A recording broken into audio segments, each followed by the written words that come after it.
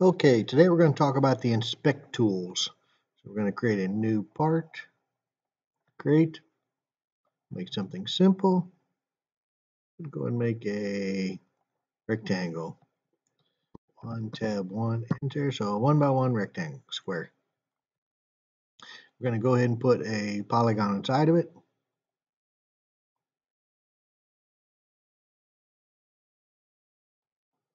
So we now have a hexagon inside of it. All right, so if we want to come over here and inspect some of the attributes of it. So you notice the first thing you have is a distance. So I didn't put a dimension on that. So we can click on there. That's 0.273 inches. If you click on this over here, it'll tell us the dimension in between the two. So that's 0.473 inches. And you can do various aspects of that. With respect to angle, you can come up with the angle between two different lines. So that's a 120-degree angle. We go there to there, get a 90-degree angle, etc. Loop. If you want to calculate how long a loop is. So if we calculate that, that's 1.638. If we divide that by 6, that should equal 0.273 in my calculator. We're going to verify that with a distance here, 0.273. So what that does is that loop gives us the dimension of the lengths of these. If I run that loop on the outer edge, I should hopefully get 4 inches. Okay, so now we have area. So what's the area?